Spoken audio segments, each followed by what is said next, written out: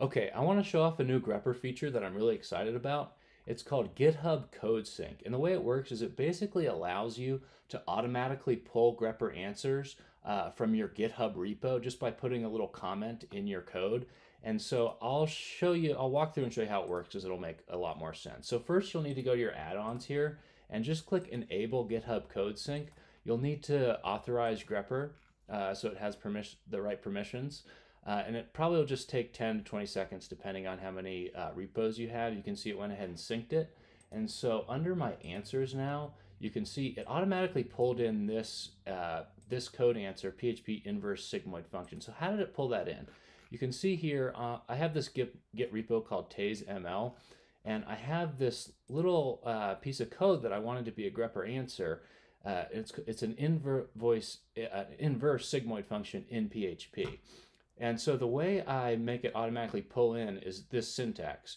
You'll just type the word Grepper as a comment, and then you'll type the search term that you want to trigger that Grepper answer, and then you'll type ngrepper as a comment. And you can just use whatever comment syntax that the language uses. So PHP uses this. So now when I Google search this, you can see my code snippet will automatically pop up. And so I'll walk you through how this works just so it makes complete sense. So this repo I actually have locally here. And so what I'm going to do is I'm going to edit this file. It's called network.php. And I want to add another Grepper answer. And so the way I do that here is I'll just type up a comment Grepper. And then for this sigmoid function, I'm just going to type the search term I want to trigger this Grepper answer. And it's going to be PHP sigmoid function. That's a good search term. And then I need to make sure I just type ngrepper so it knows where the code snippet basically ends. So I'll add this. I'll commit it.